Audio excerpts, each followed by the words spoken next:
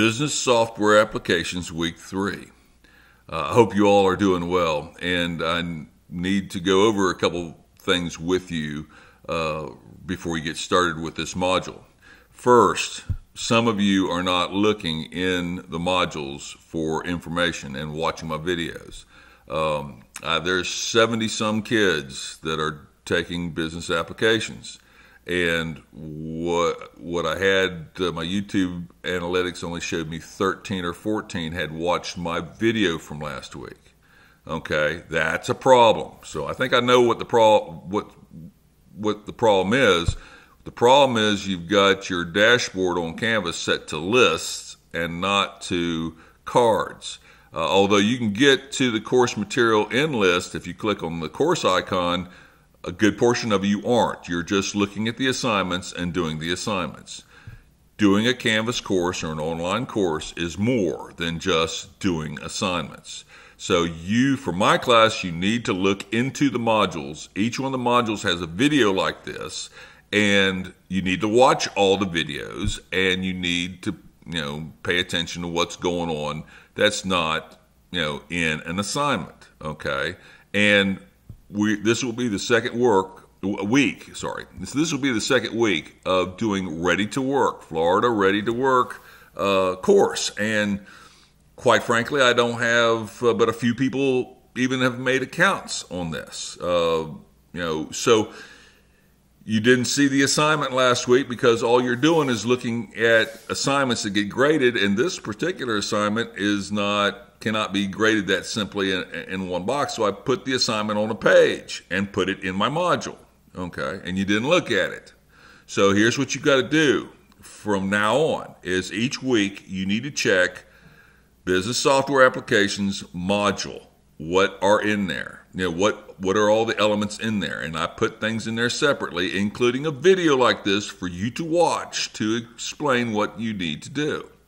Now, I'm going to give you a grade for watching this video. I won't do that hopefully very often, but I want to make sure you watch this video, so that's what I'm doing. And the other issue is I have several students that have done particularly well on this online course you're supposed to make a login on and start working. But I've got a bunch that haven't.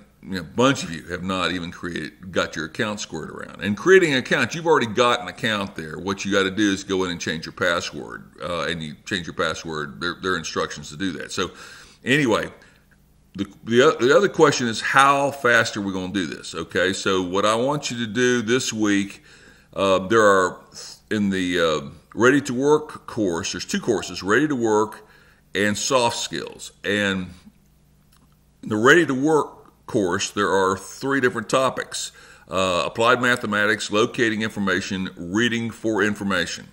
So by the end of this week, I want you to have completed applied mathematics. Okay, we're going to do one of these topics a week.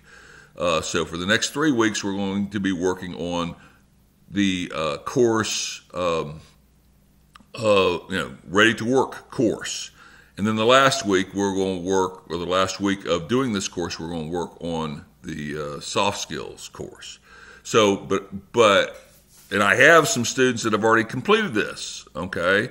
But most of you have not even logged in and done any of it. The courses are structured where you go in to do a pretest, and the pretest, as long as you keep passing the pretest, it skips over modules that you need to do the course. As soon as you can't get past one of those pretests, you have to go into the course and work through the course. The course, each one of the courses, each one of those topics, for the first course has 7 modules. Okay, so if you pass the pretest for 3 modules, it'll start you on 4, and you got to work your way through the rest of it. Okay, and it does grade you. To get past it, you have to get like at least a 70 on the test. So it does take some time to do, and it does depend on you reading a little bit. But I have had, after watching the students that are now working on it, I sort of have an idea how long it should take you to do stuff. So if you got any questions, you can email me or whatever. But pretty much what most of you need to do is get busy with it. You need to get your account. I've had a student or two having trouble getting account situations done. If you haven't got your account created, we need to get your account created or get your password changed so your account's working, and you need to get busy, okay? There are no excuses for this. I do have 10, 15, 20 students that are working on it, and some of them doing really well. So you need to get going. Okay, so let me think. Is there anything else? Yeah, I'm going to give you a grade on creating or on changing your password and getting your account working. So as soon as I see your account's working, I'm going to give you a grade for doing that, and it's a time situation. If you got it done last week, you're going to get 100 on it. If you get it done this week, you're a week behind, you're going to get a 90 on it, and so forth. It's going to go by week, but it should be also a fairly easy grade, like watching this video is going to be a fairly easy grade.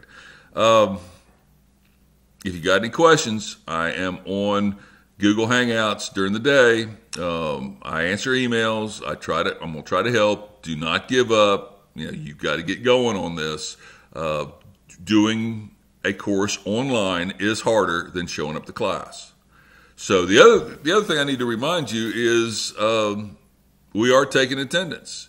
We are checking to see who's logged into Canvas, and also my Ready to Work courses do analytics, and so I know how long you've been working. If you come in and say, Dr. Neal, I've been working on this 3 hours, I go, okay, let me log in and see how long you actually have been working on this. So those things are documented. If you don't log into my course and do something during the week, you are absent for the week, okay? When I get off this video, I'm going to post my absences. And so, you've got to do your work for each and every class you're in each and every day, okay? And have a plan, time set aside that you are working on your online classes for school. Otherwise, it's going to be difficult for you to succeed with this.